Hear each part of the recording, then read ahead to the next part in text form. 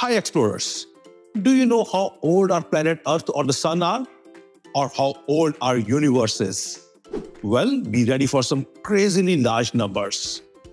Our dear Earth, the Moon, the Sun, they're all approximately 4.5 billion years old. Universe, on the other hand, is 13 billion years old. We humans appeared less than a million years back. Now write your age here. What is it? 8, 10, 15 years? But have you ever wondered what our home, the planet Earth, might look like after 100 years? Let's not just stop at 100 years. Let's take a big leap, like a million or a billion years in future. Sounds exciting, right? So buckle up because we are going on a thrilling journey into the future of the Earth. Just before that, I have a quick question for you. What do you think our Earth would look like? A giant water world? A massive desert? Or a single huge mountain? Now let's start with the bad news first. The chances of humans greeting you in this distant future are actually quite low. We've got some pretty big challenges ahead of us. Things like climate change, overpopulation, global nuclear war, some asteroid hitting us, and even the sun getting hotter. Remember the COVID pandemic? We came together to fight that. So why not these challenges too?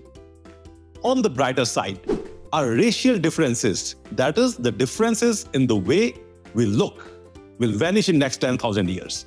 Imagine this, 10,000 years from now, our genetic differences, like skin and hair color, will be evenly spread all around the world. We'll all be one big giant global family. Fast forwarding to 50,000 years from now, we mark the beginning of a new ice age. Yes, the new ice age, just like the movie. Earth has periodically experienced multiple ice ages in the past, and the next one is predicted to come within next 50,000 to 1 lakh years. Also, our own Niagara Falls would have completely eroded by then because of erosion caused by large volume of water. And it will no longer be the ferocious waterfall that we now know it to be. In about 5 lakh years from now, an asteroid larger than a kilometer might strike Earth. Some asteroid like this only wiped off dinosaurs from the face of Earth. But don't worry, we are smart and resourceful. We'll find a way to protect our planet. Fast forward to 2 million AD. We might have our human settlements all across the solar system.